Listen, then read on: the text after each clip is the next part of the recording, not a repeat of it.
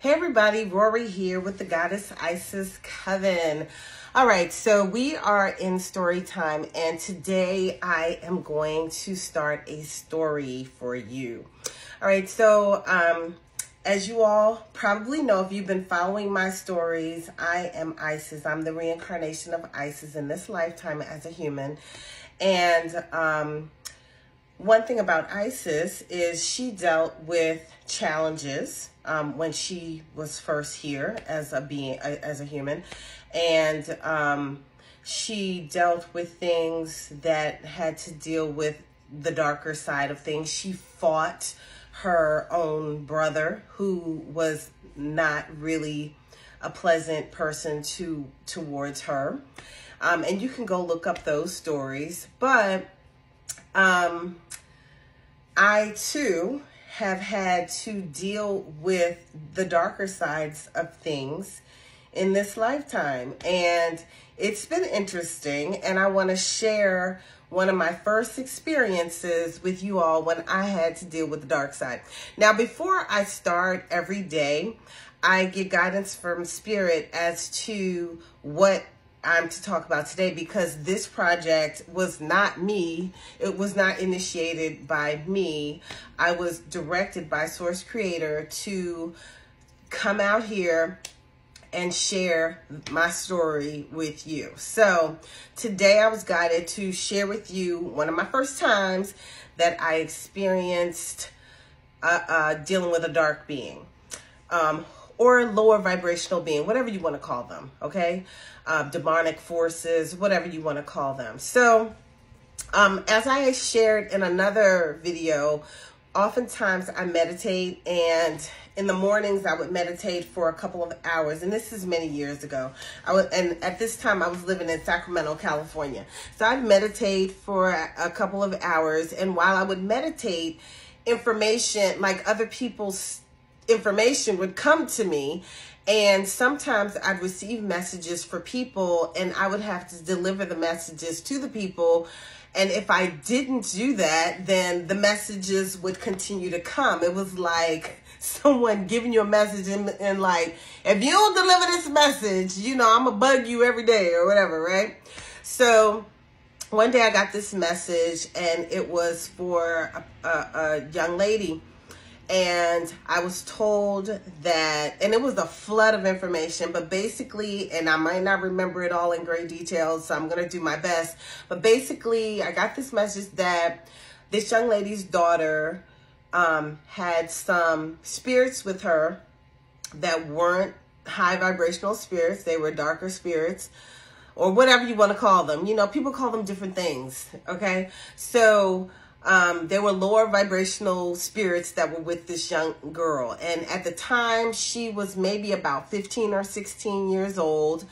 And the spirits had been with her since she was between the age of 5 and 7. And I can't remember which age it was right now, but I know it was between the age of 5 and 7. And the spirits came to her for protection initially. So she called this spirit in to help her. She had been touched, and that's how I'm going to explain that. You all know what I mean.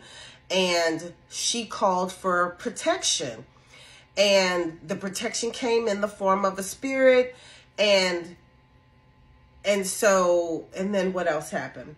And now the spirit had been with her for a long period of time, and became a little nefarious, would do little not so nice things to her, with her, through her, you know.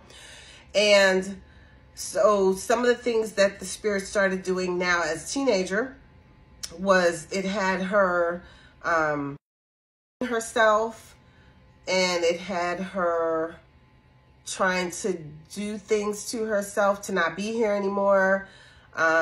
Doing things like driving cars into trees, going into a specific closet to do cutting behavior, and some other things. So, you know, and I didn't know all the things, but after I delivered this message to the mother, then I got more information from the mother. And so anyway, so I get all this information and I'm like, what the heck am I supposed to do with that? And so I eventually, after being bugged, I eventually told her, I asked the mom, could I speak with her? And I was like, okay, I have to tell you something. And then I first had to explain that I was intuitive. And because back then, people didn't really know that I was intuitive. They didn't really know that I was doing healing work. I just disguised everything as meditation. Oh, I'm just doing meditation. and I would go, at this time I was at the Berkeley Psychic Institute for 6 years, and they thought I was just going to meditation class a couple times a week.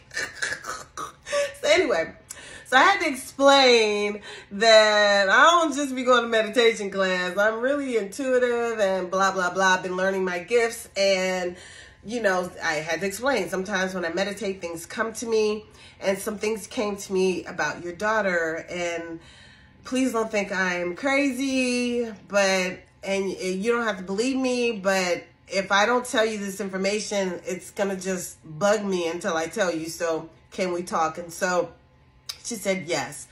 And so we sat down and I started telling her everything that I just shared with you.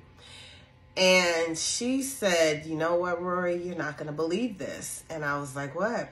And she said, just a week ago, my daughter came to me and shared some of those same things with me. And I was like, wow. And so I don't think she knew that her daughter had been touched. She knew that her daughter, she knew something was wrong. And she knew something had happened back when she was either 5 or 7, but she didn't know what it was. And then she said, you know, one thing she used to do was she would surround her bed with angels. And she would have all different kind of angels. And that's what she collected, like stuffed animal type angels. And she put them all around her bed. And she said every night when she went to bed, she would line her bed up with angels like they were her army, okay? And so I'm going to finish, and I'm not going to finish. I'm going to continue because this story is a little long because it goes all over the place. So I'm going to continue in the next one.